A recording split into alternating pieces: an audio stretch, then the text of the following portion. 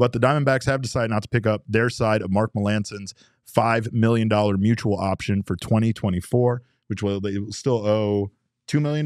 They still owe for the $2 million buyout. in the buyout. So yeah, it was basically, would you rather pay $3 million more to have Mark Melancon actually pitch for you next season? And the Diamondbacks said no, essentially. They have been moving on, right? Like they've been moving on from guys that they feel like they gave an opportunity to and didn't perform well. And Mark Melancon really didn't have a great time here, and a lot of it was spent obviously injured as well, so that didn't help. But I mean, you cannot say that the Melancon signing wasn't a good one. You can just say that on the flip side. Really? Well, here's why I say that. Because when they signed him and he came to the team, like his performance in his career was one of the worst, right? Like it was one of the worst seasons of his career, right? And it comes off of one of the best, right? He posted a 2.23 ERA with a 1.22 whip and 39 saves for the Padres in 2021. Yeah. In 2021, Jesse. That was just 1 year later before he was here blowing saves for this team. But, again, his time here was quite forgettable. And unfortunately, he really didn't have a chance to redeem himself with this franchise because of the injuries. Yeah.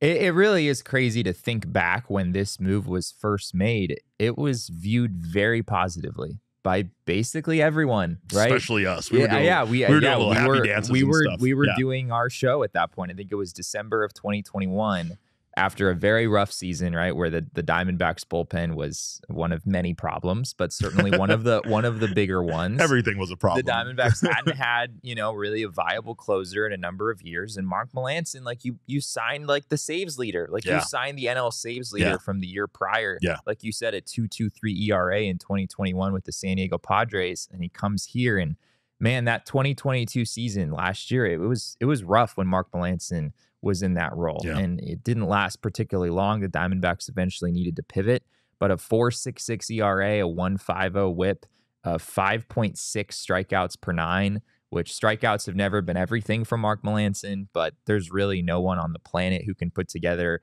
like a successful year as a closer, striking out that few batters. Is just really, really hard to do.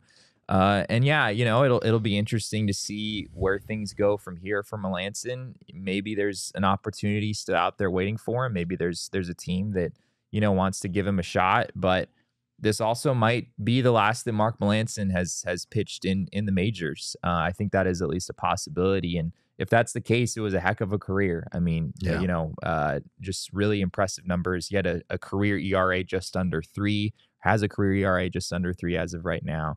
But yeah, it was unfortunate for the Diamondbacks that they sort of got the very tail end when most of that productivity was gone. And maybe I phrased that incorrectly, but I just mean like it wasn't a bad signing because of his numbers, because of everything he'd done in his career.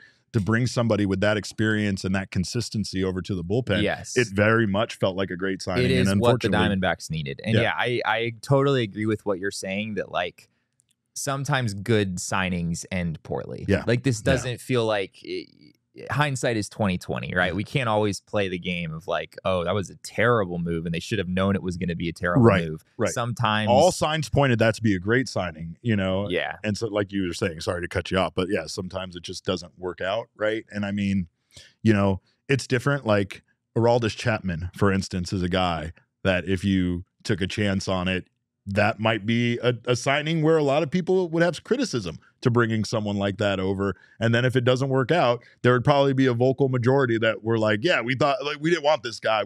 That was not the case with Melancon. And like you said, everybody saw the move as fairly favorable. And unfortunately for Melancon, and for the Diamondbacks, it just didn't work out. There is always some risk when you're signing a guy who's as old as Melancon was. I guess that is part of what we have to acknowledge. Watch it, Friedman. I'm just saying. As a professional athlete, Derek, people in their upper 30s and low 40s they're great contributors to society, but maybe you don't want them always pitching the ninth inning for you. Or playing third base.